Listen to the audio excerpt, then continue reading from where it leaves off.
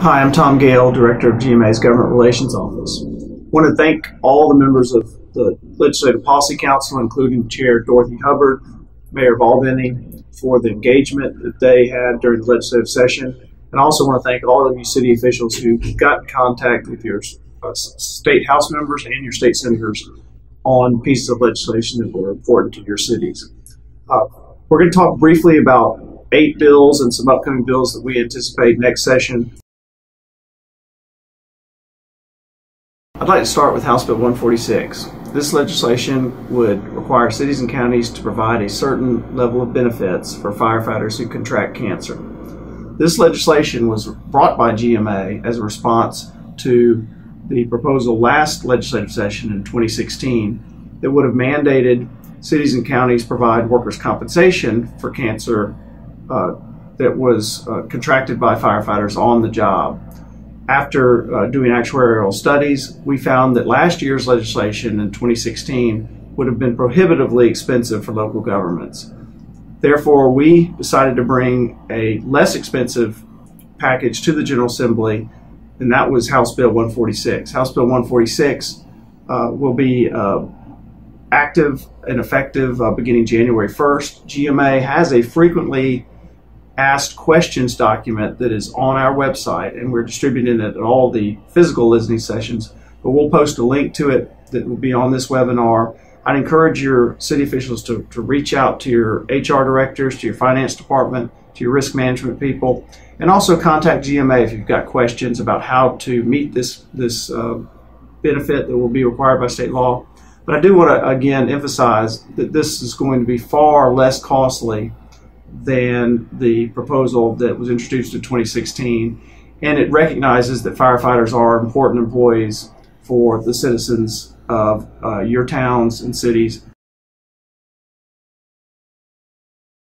Senate Bill 85 passed the Georgia General Assembly this year. Created a limited exception to Georgia's 3-tier system. That exception would allow for breweries and distilleries to sell on-site limited quantity per day by pour or by package, and they also have restrictions on the total amount that they could sell per year. Now, this is good for their industry because it increases their margins and it makes the individual businesses more profitable, and it's good for downtowns, we feel, because a lot of the times these breweries and distilleries will pick sites that are often underutilized or have been vacant for a long time. Sites that may be too large for a retail establishment or a restaurant, but maybe just right for their operation. And so we've seen these types of businesses spur economic activity in different cities around the state, and we're very encouraged that the bill passed. We look forward to September 1st as the start date for this legislation. We'll be updating ordinances, or our model ordinances, and our publications in regards to alcohol taxation.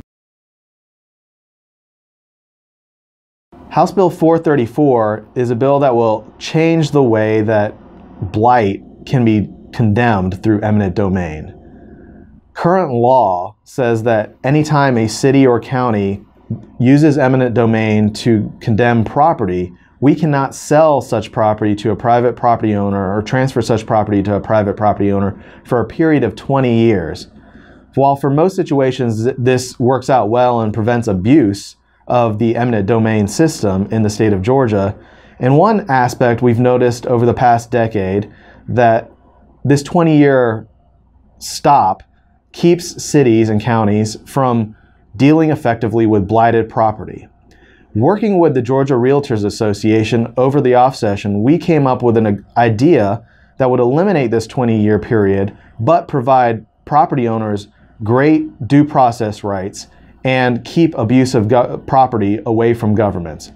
This bill, House Bill 434, is something GMA strongly supported along with the Georgia Realtors, and what it does is it adds an extra due process provision where it says that any city or county that wants to condemn for blight can transfer it directly to a private property owner or sell it to a private property owner upon the completion of the condemnation if the city or county first goes through a court procedure in Superior Court, first to determine whether or not the property is actually blighted. This gives the property owner the ability to challenge that their property is blighted on one count. And then if the court finds that the property is actually blighted, the city or county can go back to court to do the condemnation procedure, and that will be the second court procedure, which will give the property owner 2 bites at the apple in challenging the city or county's action in condemning their property. Additionally, the bill will say that any property that has been condemned through this process cannot change land use for a period of 5 years. This means that if it's a single-family residential property when the property is going through the condemnation procedure, that for a period of 5 years after the condemnation is complete, it cannot change from anything but a single-family property.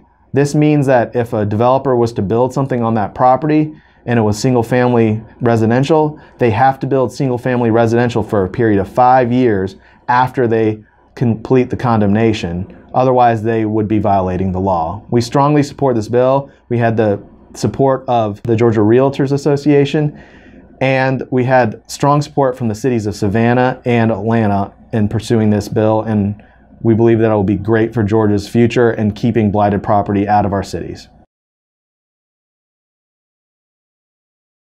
GMA was excited to announce this session that we were able to pass 4 of our platform pieces. One of these was House Bill 73, which is a rural downtown development tax credit. It actually would create 3 separate ways in which our towns of 15,000 and under could spur economic development. The first of which is for existing businesses. Any existing business that is able to create 2 full-time jobs would be eligible for this tax credit. The second is for a business who relocates into the revitalization zone or target area. And this would allow for 2 created full-time jobs that relocated business would be eligible for the tax credit. And finally, anyone who renovates an existing building for the purpose of creating 2 full-time jobs would also be eligible for this tax credit. The tax credit will only be available in revitalization zones as designated by the Georgia Department of Economic Development and the Georgia Department of Community Affairs. We think that this is an excellent measured approach to create economic development engines in our small and rural downtowns. Senate Bill 222 is a new 911 bill that will revolutionize the way 911 fees are collected and audited in the state of Georgia. Currently, 911 fees stand at $1.50 per line, with the exception of prepaid lines, which are 75 cents per line. This bill would increase that 75 cents for prepaid lines to $1.50, evening out the charge per line across the board.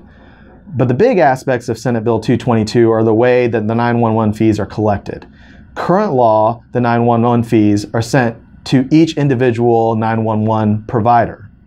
Most 911 providers are county operated, but there are a few city 911 providers.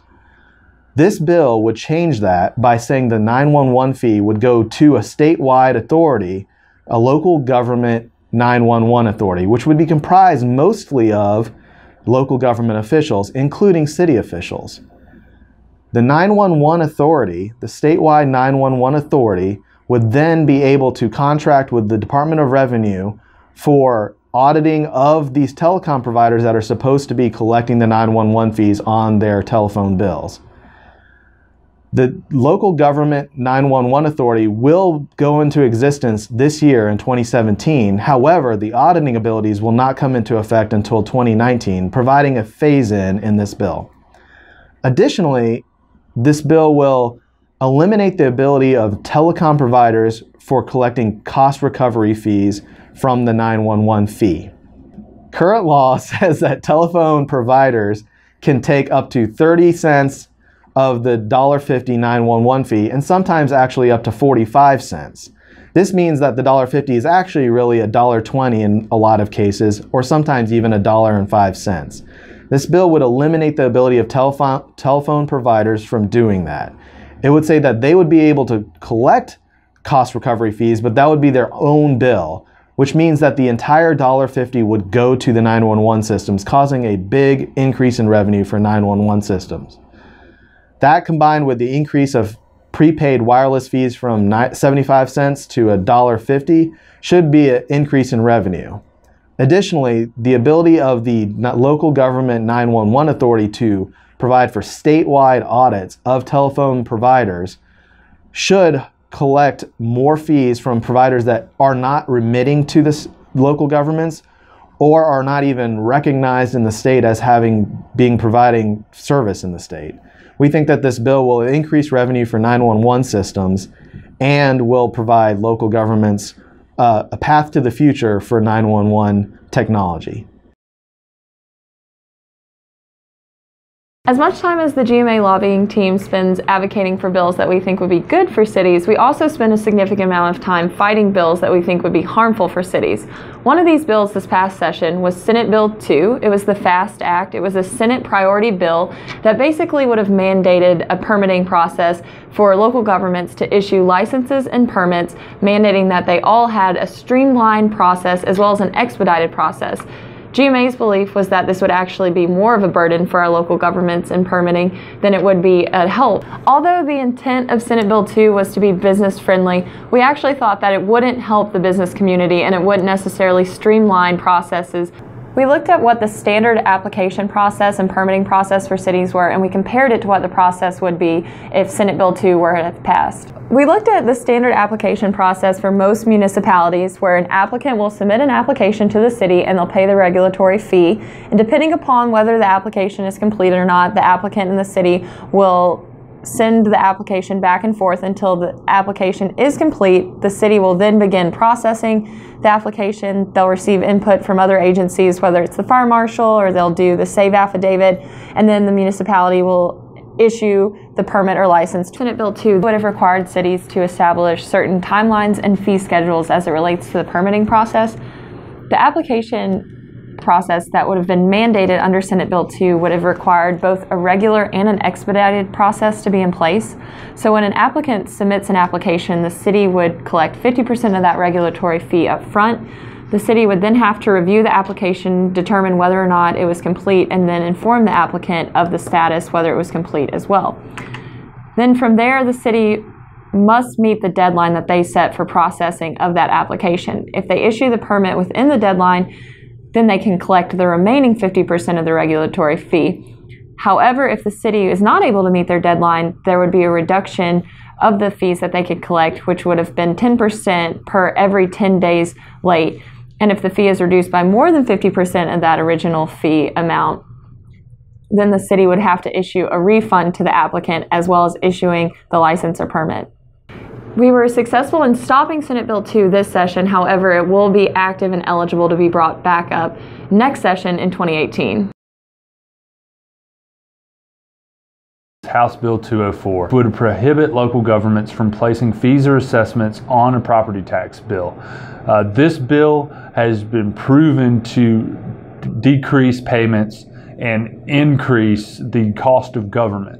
While our local governments, such as the City of Norcross, have experience of separating their property tax bill like this bill would call for, and showed a 20% lapse in payments. This is a very real impediment to local government, and we will continue to fight it. This year, the bill did pass the House, but did not pass Senate Finance Committee. We will continue to track this bill and be opposed to it. This past session, there were 3 telecom bills that we were successful in bottling up, but they will be active and eligible for next session. It was House Bill 518, House Bill 533, and then Senate Bill 232.